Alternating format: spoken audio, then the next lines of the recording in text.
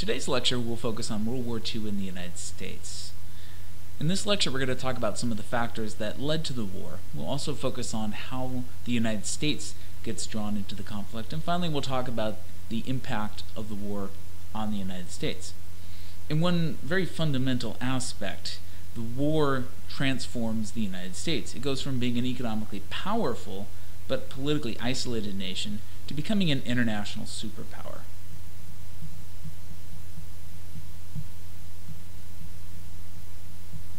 The war also affects the United States in a number of other ways. Certainly there's a very broad social impact. Women's participation in the workforce expands dramatically. It goes from about 12 to 18 million people. In other words, women go from being a fourth to about a third of the nation's workforce.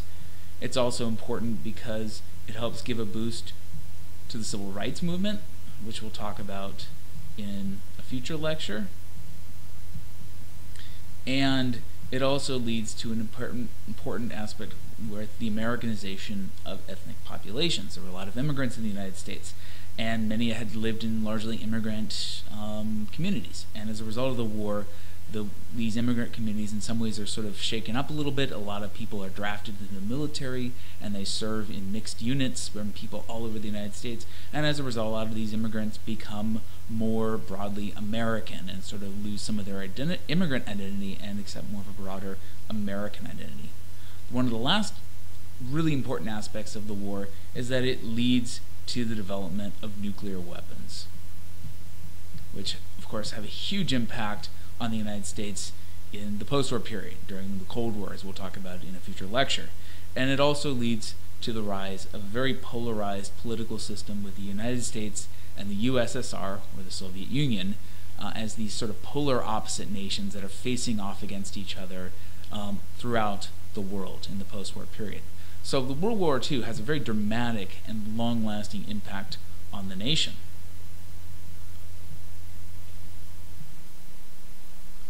Well, first we're going to talk a little bit about some of the causes of the war itself. The war just doesn't happen for no reason. It happens for a number of very, very important reasons. The first of these is that the war in some ways is caused by the settlement of the First World War. The Versailles Treaty, and here we have an image of some of the German delegates at the Versailles Treaty, that settles the war. The World War I that ends in 1918.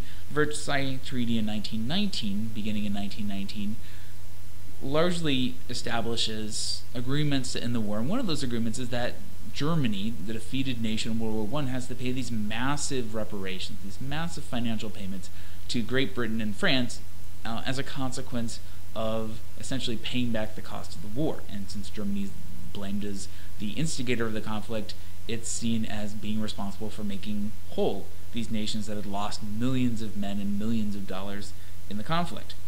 This, of course, led to very harsh feelings in Germany. Germans felt, not without some justification, that they were being punished for the war, which they felt wasn't simply their fault. It was the fault of many nations, not simply theirs. So as a result of the Versailles Agreement, Germany is placed in a very disadvantageous position in Europe. And Germany also goes through a period of chaos in the post-war years. Economic chaos, political chaos, and social chaos. One of the things that comes about as a result of the war is an effort by the winning nations, the victorious nations, to create some sort of an organization to help mediate disputes, keep another war from happening. And this body, as we know it, is the League of Nations. Well, the League of Nations is not particularly effective. One of the reasons being that the United States never joins it, for reasons we talked about previously. But another reason is that the League of Nations has, one of their missions is that they can use armed force to prevent nations from acting illegally. But that never happens. The League of Nations never really has the strength to do that effectively. And so the League of Nations, while it's intended to be this peacekeeping and organization to promote world peace, really never serves effectively in that role. Another thing that's created during this time period, another international agreement, is something that's called the Kellogg-Briand Treaty. And this treaty is signed by the United States and by France. And the objective of this treaty is that both nations agree that they will not engage in offensive war. That war is not going to be used as a solution to international political problems. And eventually other nations sign it as well. And the idea of this treaty is a treaty to eliminate war, to make war illegal, to make war not a strategy to be used to solve the differences of opposing nations. Well, between the League of Nations and the Calais-Briand Treaty, many people think, oh, we've solved the problems that have caused World War I, and we'll never again face another war.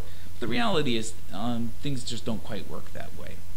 Following World War I in the 1920s, Germany is in chaos, as I mentioned. It's going through a number of chaotic events. One of these is economically, Germany is in very difficult circumstances. It's being forced to make these huge reparations payments. It can't afford it, and so it literally starts printing money to make these payments. And this leads to a period of what's known as hyperinflation.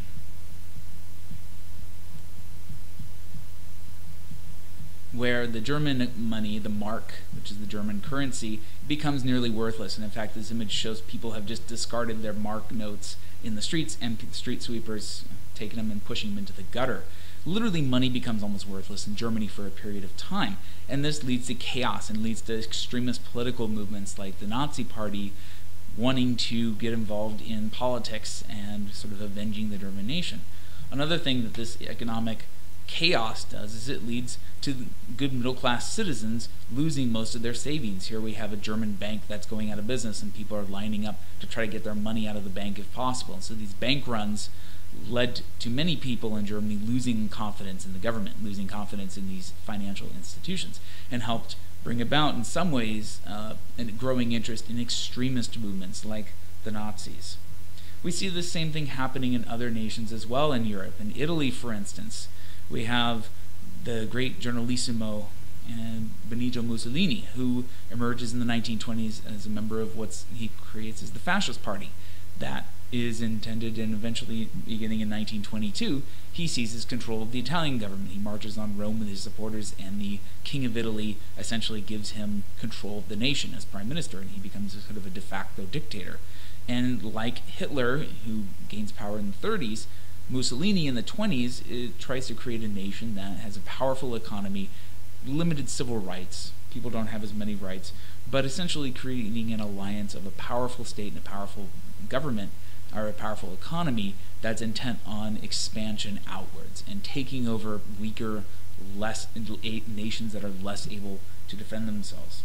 And this is a trend that continues during the 1920s, and certainly by the 30s, when the Nazi Party eventually gains control through legal elections initially, and Adolf Hitler becomes the German Chancellor, and it continues this sort of desire to create a strong German state and essentially to give up on the agreements that Germany had made under the Versailles Treaty, rebuild Germany's military, rebuild Germany's air force. Europe becomes increasingly unstable. Germany grows increasingly unstable in the 30s because of the worldwide economic depression. It starts in the United States, but it spreads worldwide, and Hitler's able to take advantage of German unemployment, German dissatisfaction, middle-class dissatisfaction with the government and with banking systems to seize control and promise the German people that he's going to create a strong, powerful nation once again. Well, these aren't the only two sources of disruption during the 20s and 30s. In the middle of 1930, we have the outbreak of the Spanish Civil War. And this breaks out in 1936 after disputed elections, where a socialist government is elected, the Republicans as they're known, and the nationalists under General Franco see this as an illegitimate election, and they begin the Civil War. And the nationalists gain support from both fascist Italy and from Nazi Germany. Now, the Republicans, on the other hand, who were socialists, the only nation that would provide them any support was the Soviet Union. And this war, in some ways, is sort of almost a mini version of World War II. The powers that oppose each other in the conflict are very much the same as the powers in the war. Ultimately, the nationalists triumph, and they defeat the Republicans, and Franco gains control of Spain and maintains that control for probably almost nearly 30-40 years. But needless to say, what we're getting at here is that Europe becomes increasingly unstable during the decade of the 1930s because of the worldwide depression, because of economic, and because of national political extremism.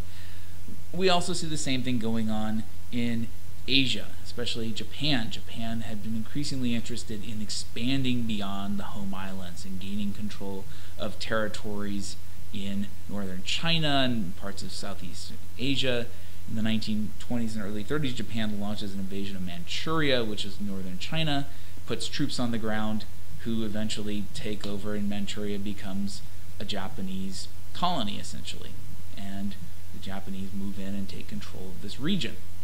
And so not only in Europe, but also in Asia, are the ideas that peace and prosperity will ensure that everything will be nice and happy. These ideas are starting to fall apart because the economic depression of the 1930s, political extremism is all leading to a very messy situation, both in Europe and in Asia. Well, the question is, well, what's the United States doing during this period? And the reality is the United States is largely watching from the sidelines. American attitudes, as it says, during the interwar period. Well, the American attitude during the interwar period is isolation. The Americans are trying very hard to remain isolated from what's going on around the rest of the world. America has decided that after the First World War, that war was not a good thing. War was, in fact, a very bad circumstance, and the United States didn't want to be involved in it. And so the United States benefited from its isolation from Europe and its isolation from Asia, and argued that the United States would try to stay out of any future war. One of the organizations that was very much important in promoting this was the so-called America First Committee. The aviator Charles Lindbergh was a member of that committee and gave many speeches talking about how America needed to stay out of all these bad circumstances happening in Europe and bad circumstances happening in Asia. Well, the American response to this was to embrace neutrality. And one of the ways they did this was by passing the Neutrality Acts, beginning in 1935, which said that U.S. firms couldn't do business with belligerent nations, nations at war. Also said that U.S. citizens couldn't travel on non-neutral vessels. So if U.S. citizens were killed because ships were sunk, well, it was their own fault because the government had made it illegal.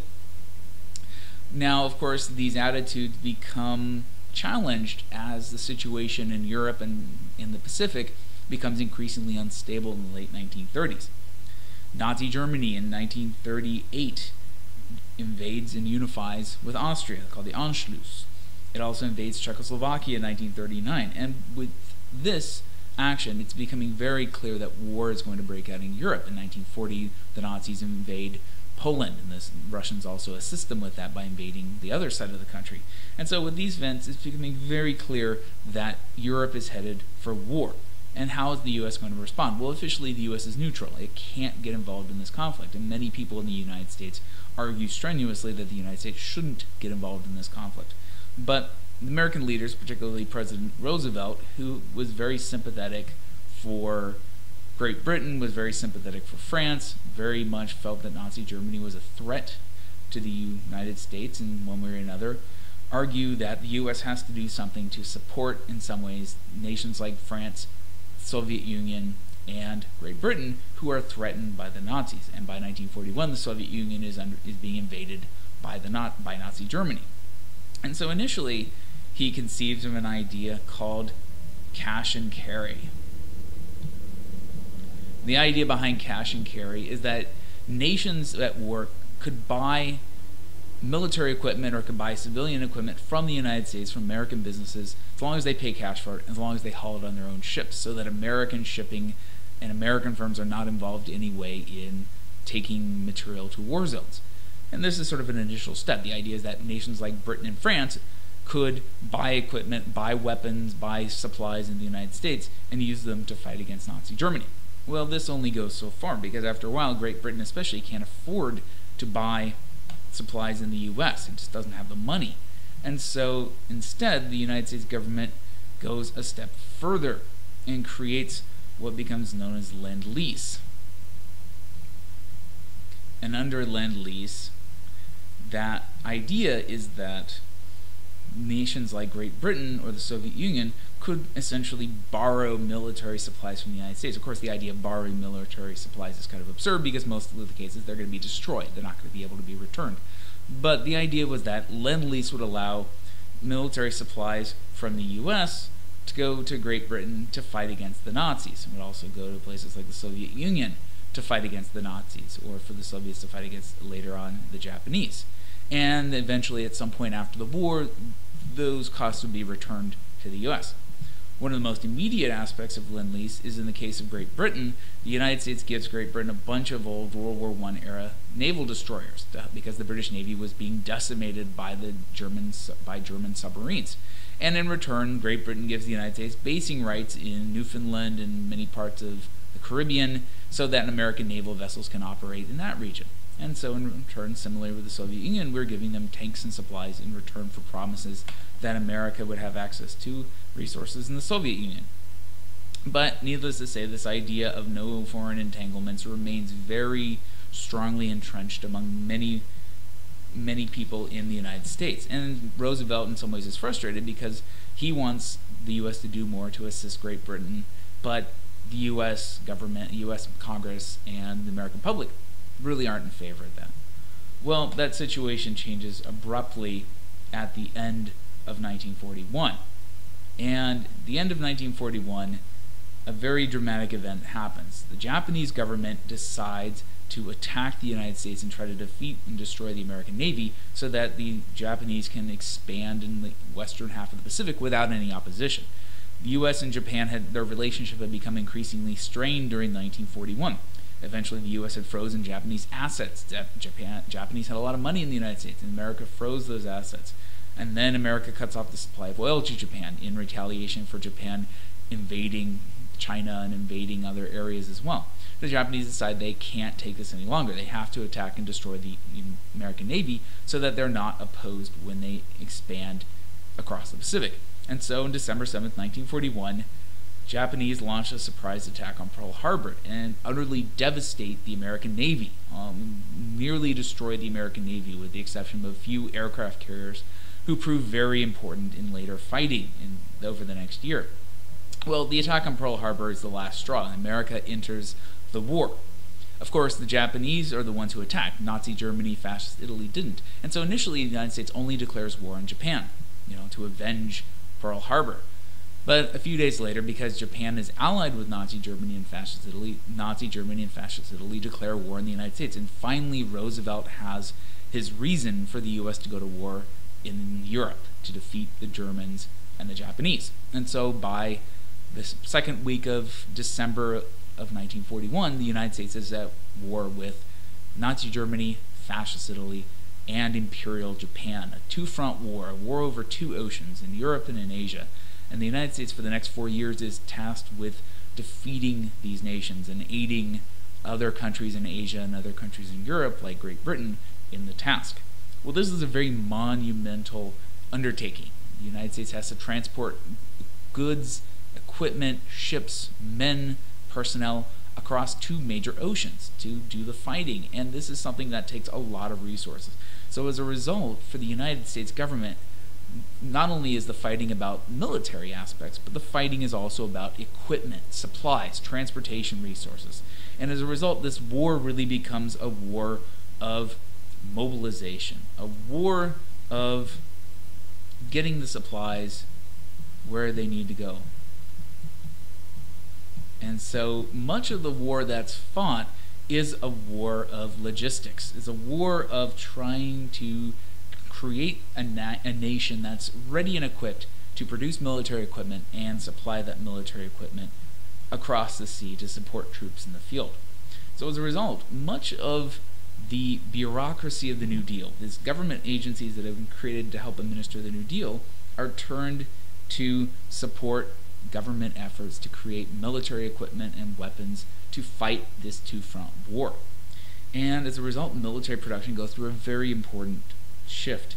Industrial production. The United States has probably led the world in industry. Many industries are retooled to produce military equipment, produce engines for aircraft, to produce bombs and other supplies for aircraft to drop on the Japanese or on the Germans, to produce other kinds of things, to recruit troops into the armed forces. Of course, many people volunteer after Pearl Harbor, but there also is a draft, and the draft is utilized to bring people in to the war. And so the United States government does a really tremendous job bringing all of these resources to bear to fight the conflict, involving rationing of supplies, involving using research and development from American universities and colleges, expanding the size of the federal government to oversee this effort. The government goes from being about 1 million employees to nearly 4 million employees, creating things like the War Production Board, the War Manpower Commission, the Office of Price Administration, and the Office of War Information to provide reasons why America are fighting essentially wartime propaganda. And this huge collaboration between the federal government, between American individuals, and ultimately between American industry is what helps create the equipment and resources necessary for the United States to be successful in this military struggle. And so ultimately by 1944, the US and its allies launch an invasion of Europe, land in Normandy, and they land in southern France, and they also land in Italy even before that. In the Pacific, the United States is pushing the Japanese out of the islands that they had conquered in parts of the central Pacific. And eventually, the United States is very successful in defeating Nazi Germany in 1945 in the spring. In the summer, they drop 2 atomic bombs on Japan, which effectively ends the war in the Pacific. And as a result, the United States is successful in winning this conflict. But the war itself, of course, has many consequences, the least of which is that the United States emerges as the most powerful nation. The war leads to the creation of the United Nations. The League of Nations is scrapped, and this new United Nations, which is led by the nations, the United States and its allies who are victorious in the struggle, emerges as a new organization to help promote world peace. One of the other aspects of this conflict is that Europe is divided between America and its allies in the West and Soviet Union in the East. And we'll talk more about this in the next lecture, but this division really kind of anticipates bigger struggles that take place because the United States and the Soviet Union are the 2 most powerful nations emerging from the war. The Soviet Union, most powerful military, has a huge military. The United States, economically most powerful, but it has nuclear weapons, and that creates a real standoff between these 2 countries. Well, Europe at the end of this is utterly devastated. Germany is just obliterated, many cities are obliterated and completely wiped off the map, and it's in a very bad position. And only the United States possesses the economic resources to help rebuild Germany and Western Europe, to rebuild Japan and Eastern Europe, and as a result the US begins to sort of flex its muscles economically. One of these is through an agreement that's called the Bretton Woods Agreement or Treaty.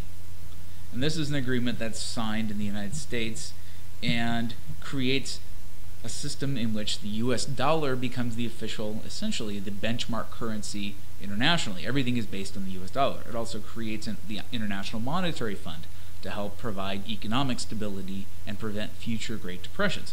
And the World Bank, essentially, the foundations for the World Bank are also conceived during this time period as well. And so as a result of the war, the U.S., as I said, emerges as this very powerful nation. It becomes economically the dominant nation worldwide, and because of nuclear weapons, it also becomes the dominant, at least initially, military power in the post-war years. So consequently, World War II has a tremendous impact on the United States. By being drawn into the conflict once again, the United States goes from being this very isolated but economically powerful nation to being essentially a world superpower, to being this new nation that will dominate the rest of the world throughout the remainder of the 20th century.